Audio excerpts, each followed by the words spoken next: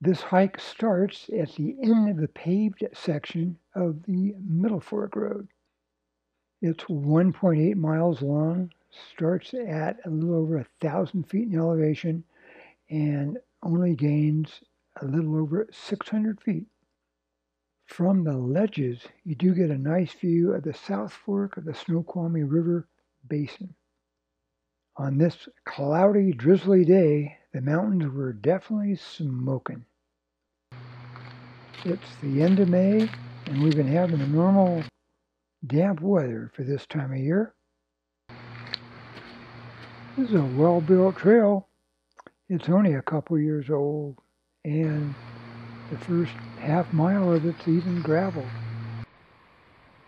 This trail actually starts at the Taylor River basin and climbs up a fairly steep north exposure slope, which means things stay fairly damp around this site.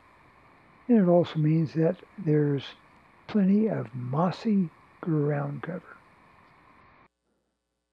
It's so lush and thick. It's still spring, and so naturally flowers are still in bloom.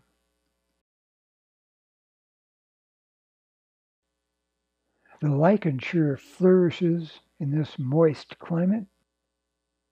It was a little early in the season for mushrooms, but there were a few around.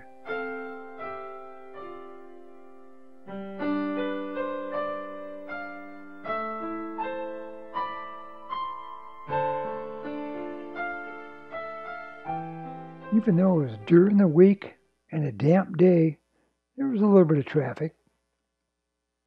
These speedy guys passed me up in a hurry.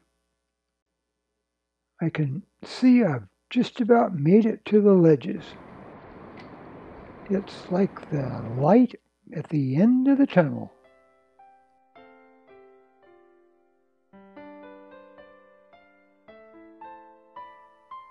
And now it's time to soak it all up.